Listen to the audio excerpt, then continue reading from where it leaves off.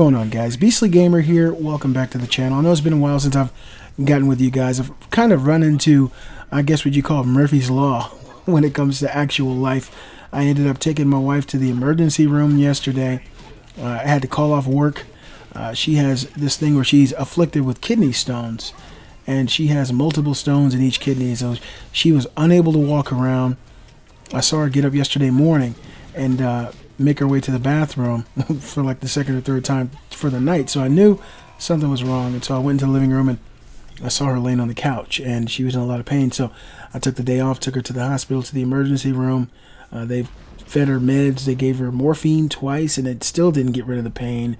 They ended up prescribing her other medications to stop any infection in her kidney and to dull the pain. So we actually got to go and see a urologist, a specialist, to find out what's wrong with her. So I'm in the middle of dad duty. Had to cook some dinner yesterday, so that was fun, and dealing with the little kids and whatnot, and my teenage sons.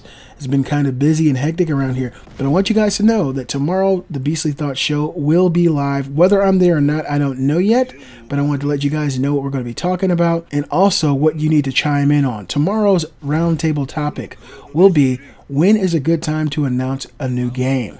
There's been a lot of issues and dilemmas circling this topic for a long time when some developers choose to announce a game very, very early, and sometimes years before the actual product.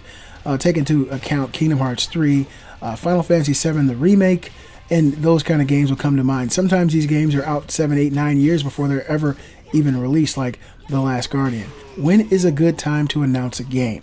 I know that developers like to get their information out there and get people excited, but if you get people excited too early, they will start to lose that excitement. Kind of like what happened with The Last Guardian. By the time that game came out, people weren't really excited about it, myself included.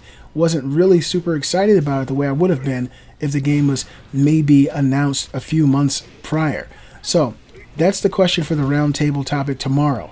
I would love for you guys to tune in live and watch the show. You can do that at www.twitch.tv/BriarRabbit. There's a link in the description. Click on that link and watch us tomorrow at 6 o'clock p.m. Eastern. Thank you all so much for joining us for Beastly Thoughts Live. If you're unable to see the live show or the video format, you can always download the podcast format. And we do have our podcast on Podbean and iTunes or your favorite podcast provider. Check the links in the description, and we'll see you tomorrow at Beastly Thoughts Live, episode 158. I'm the Beastly Gamer, and I'll see you guys next time.